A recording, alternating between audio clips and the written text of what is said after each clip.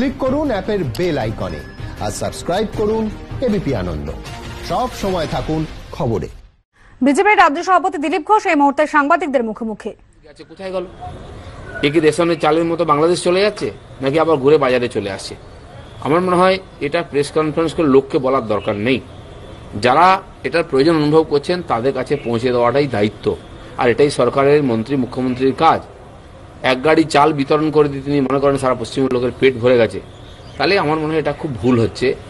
ওই রকম chip publicity না করে এই বাস্তব সমস্যা সমাধানের চেষ্টা হওয়া উচিত।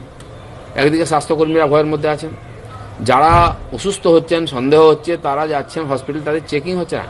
হাওড়াতে যেখানে মারা গেছেন সে মহিলা, যেই পাড়া থেকে তিনি এসেছিলেন, সেখানে যারা খাদ্য বিতরণ করেছিলেন তার মধ্যে একটি ছেলের কাশি হচ্ছে, সে 3 দিন ধরে হসপিটালে যাচ্ছে, তাকে টেস্ট করা হচ্ছে না, চেক আপ করা হচ্ছে না, সে ফিরে ফিরে আসছে। আমি জানি না কেন, চাপা দেওয়ার চেষ্টা হচ্ছে, কি অ্যাভয়েড করা হচ্ছে, কি ব্যবস্থা নেই।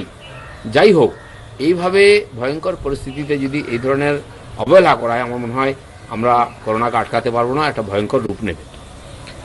এবং মৃত্যুর পরে চিকিৎসার ব্যবস্থা নেই, টেস্ট নাই, ঘোষণা করার পরেও সিমটম থাকা সত্ত্বেও তাকে জেনারেল বেডে রাখা হচ্ছে, মারা যাওয়ার পরে তাকে স্বীকার করা হচ্ছে না করোনা বলে, বাড়ির লোকের হাতে দেওয়া হচ্ছে না।